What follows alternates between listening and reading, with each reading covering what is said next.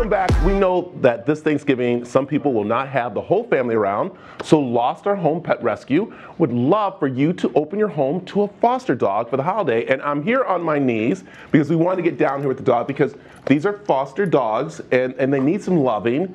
And it's kind of funny, Josie, that when I was standing, he was a little barking at me because I'm a stranger in a way, but they are loving. And you're saying, come on, people, you have all these amazing animals that bring them home. Exactly, and especially right now, you know, with everything that's going on, a lot of folks aren't having the traditional Thanksgiving that we're used to having.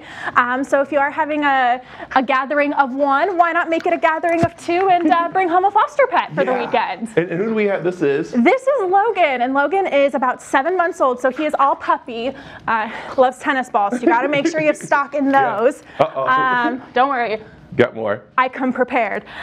He is a little bit of a chatty dude, so if you do live in an apartment, he may not be the best fit for you, but he'll make great conversation over the Thanksgiving holiday. Yeah, and he's very rambunctious, so if you want to, and he's such a doll. I know he's been here, and like I said, when I was standing, he was a little barking, getting used to us, but now he's here. And there's other pets, of course, you're saying. You know what, there's one for everybody. That's true. We have cats, we have dogs, we have puppies like Logan here, we have adults as well. Whatever it is that you're looking for that would fit with your family, fit with your Thanksgiving plans, we've got the perfect fit for you. And this is the perfect way, if you are thinking about getting a pet, is to come by Lost Our Homes, because you don't want someone to go get one and then all of a sudden it does end up to you, and then you guys have to find an adult family for it. Exactly. It's almost like taking a pet for a test drive in a way. It's a great way to see how that pet interacts with your normal routine, how it interacts with, you know, something a little bit different like a holiday where it might be a little bit more chaotic. And it's a great way to see if maybe you're ready to have a pet permanently. Yeah, and what's great too is that you guys make sure all the pets are safe for everybody to take home. And let's talk about some of the programs you have there. Yeah, so in addition to this wonderful holiday fostering that we're doing, we do have a 90-day temporary care program, and with that program we take pets of people who are going through crisis. That is not a ball, Logan. That's the rug.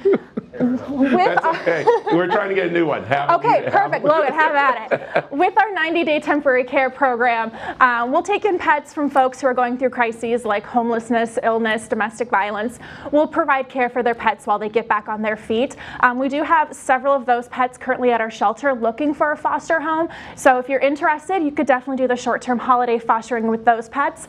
Maybe you decide it is a good fit for you, and you could keep them up for the duration of the period. Yeah, and let's talk about giving, because it is that time of year. I know you guys are always looking for donations and for people to help out. We are. So right now we are accepting all sorts of different donations, whether it be food donations of cat food, dog food, litter, things of that nature. And of course, holiday giving.